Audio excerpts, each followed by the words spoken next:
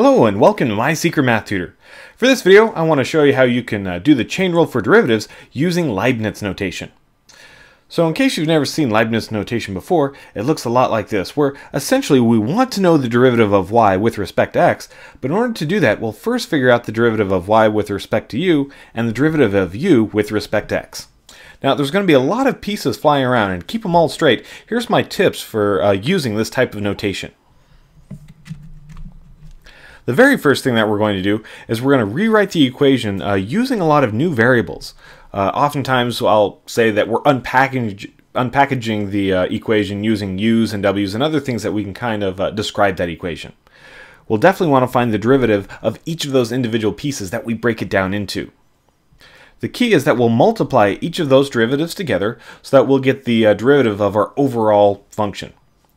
Then, to make sure that everything's okay, we'll rewrite it using the original variable of just whatever we start off with. Seems like a lot of stuff to go through, but you'll see when we get into the examples, it's actually pretty straightforward. Alright, let's start off with this one. This is y equals the square root of 5x plus 1. And it is a perfect example of the chain rule because we have one piece that's inside of another one like that square root. So to do this with Leibniz notation, essentially what we want to think of, is how we can take the derivative of y with respect to some other variable. We're going to do it with respect to x by really breaking it up and taking the derivative of y with respect to u, and then the derivative of u with respect to x. Okay, so let's see how this works. First, we need to rewrite this thing. So try and recognize what is, say, the outside piece, like that square root, and the inside piece. And with that inside piece, we're going to give it a new name. So I'm going to say y is equal to the square root of u. So we've simply just renamed the inside piece. We're calling it u. Now, what is u exactly? Well, let's go ahead and say what it is. U is equal to 5x plus 1. So, writing it this way seems a little odd, but if you take what you call u and you actually stick it in here, then sure enough, you'll get back to your original equation. So we're simply rewriting our original using these new variables here. Now that we've rewritten it, we're going to take the derivative of each of these pieces. All right, so let's first take the derivative of the square root of u. That's really like u to the 1/2. So when we take its derivative, dy du, this will equal 1/2 u to the negative 1/2. If you want, you can write this using square roots as 1 over 2 the square root of u. Okay, so there takes our derivative of y with respect to u. Now let's also do the same thing for u down here. Okay, so we want to take its derivative with respect to x. So derivative of u with respect to x. Well, it's a nice linear piece. The derivative, simply 5. So we have these two pieces here that are our derivatives. So to figure out our overall result, we're going to take dy du and multiply it with du dx, which is essentially just these two guys here. So 1 over 2, the square root of u, there's our first one, multiplied by 5.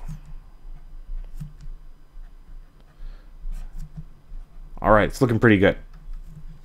Now the very last thing we'll do is we need to rewrite it using our original variable, and if we look all the way back in the problem, our original variable was x, so we simply just want to rewrite this using x. So what do I do with this u? Well, what is u in the first place? It's really 5x plus 1, so let's go ahead and put it in. So 5 all over 2 square root of 5x plus 1. So this here represents the derivative of our original. We can even write this as dy dx if we want.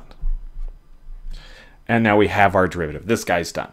All right, let's try this one more time with something that has a few more pieces to it so you can see how this whole process works one more time.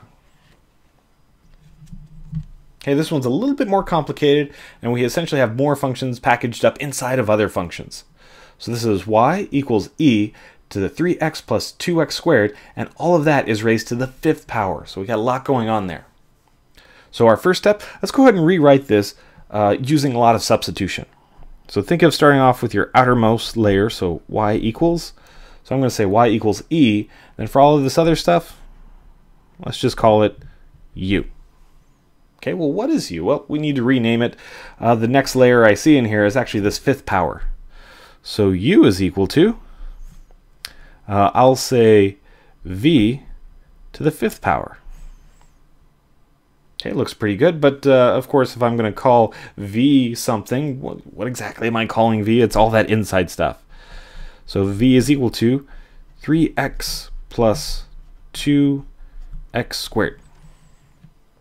All right, now if you look carefully, and if I packaged all of these together, it really would equal the original function. After all of this would go into v, and it's being raised to the 5th power, sure enough it is. Then all of that would go in for u, and that's exactly what I'm raising e to the power of. So everything's looking good here. So now that we've rewritten it using these new variables, let's take the derivative of each of these. We'll take the derivative of the first one. Here's our dy du. What is the derivative with respect to u?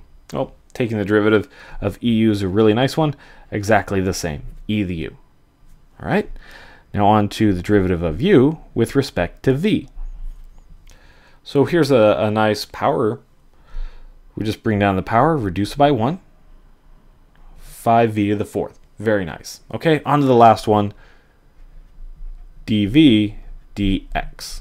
And notice how we're always taking the derivative with respect to the variables that are being used in that particular piece. All right, so again, here we have another polynomial, 3 plus 4x. All right, so we've rewritten it. We have all of the derivatives. Now we simply want to take each of these pieces and multiply them together. So let's see what we got for this one. So I want to take dy du, multiply with du dv, multiplied with dv dx. Okay, starting with the first one. What is dy du? Well, it's e to the u, multiplied by the next one, 5v to the 4th. The next one, 3 plus 4x. Okay, now we're almost done with this one. We've almost figured out the derivative of y with respect to x. Now we just need to rewrite this back into our original variable. So just rewrite this using only x's. Well, this portion's done, but looks like we need to unpackage a v and we need to unpackage the u. So again, just reference what you called these things. Like, what is u in the first place? Well, u is the same as v to the 5th. So I'll say e v to the 5th, and that replaces my little u piece.